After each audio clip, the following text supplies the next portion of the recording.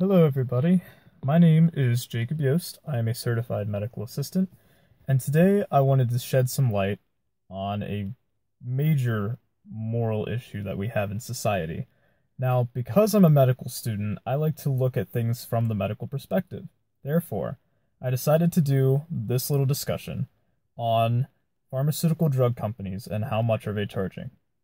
What are the moral issues behind this, and where is the line drawn? For example, this article is from CNN, and it says, "Are drug companies overcharging?"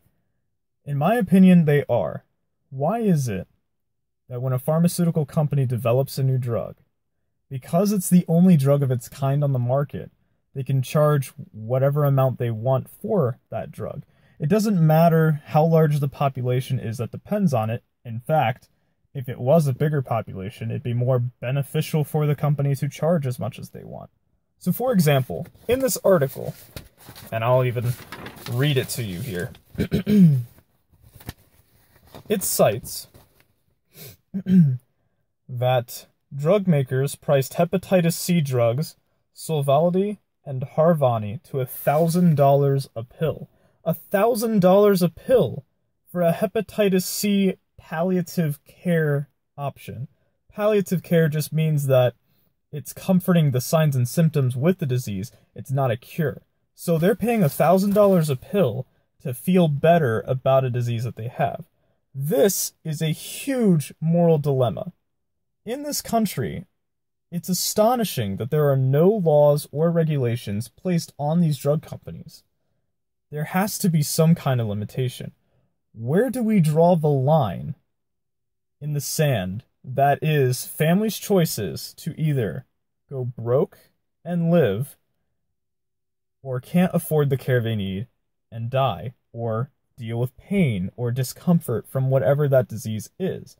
Getting a disease is usually not something you choose. It's an accident. So why are people being penalized severely, $1,000 a pill, because an accident happened, because they got this disease? This is the moral issue. How do we fix this? That's a good question.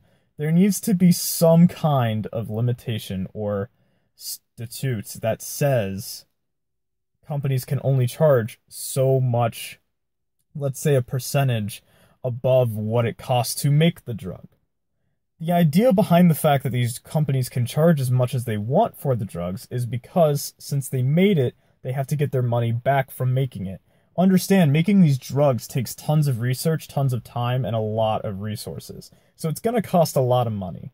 Now, there are laws in this country that when a drug passes or is put on the market, no other generic form of that drug can be made for up to 17 years. And the reason for this is for what I stated. The company has to get its money back from making the drug.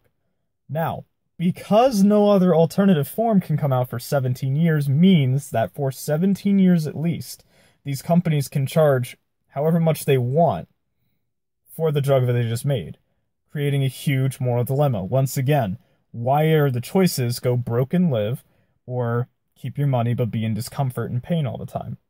That shouldn't be a choice.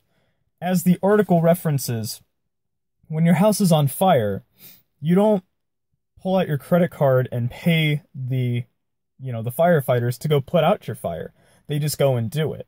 It's something that is a basic human care right, essentially. So why isn't there a right to the kind of medications that we can have access to? Or at least some forms of medication we can have access to? Earlier in the year, it might have been late last year, I can't quite remember, the biggest controversy was the EpiPen.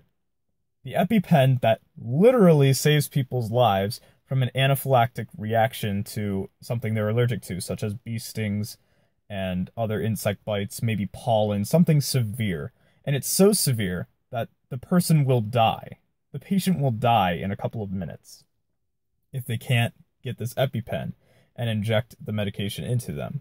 Well, a generic form has recently been made of the EpiPen, and it's a good thing because, as this article cites, the EpiPen went up from less than $100 to over $600. That's a $500 increase. The EpiPen came out in the 1970s, which means it's most likely already hit its its payback. In that 17 years time, it already hit its payback. So it's already broke even with profits for what it costs to create it. Everything else is just additional profit. It's additional revenue.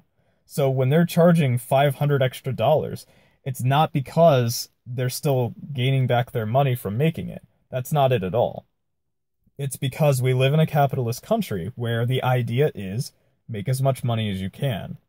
Buy as much as you want because you have the right to do so. That is a huge, huge issue when it comes to medicine. How can we care for people when they can't afford to be taken care of? So, this is something that needs to be regulated. As far as how do we fix this, I don't know. I'm not a pro. Like I said, there has to be some kind of law that comes out to just kind of diminish the crazy price ranges that we're facing here. So, thanks for listening, everybody. Again, my name's Jacob Yost, and I hope you enjoyed this little moral issue presentation.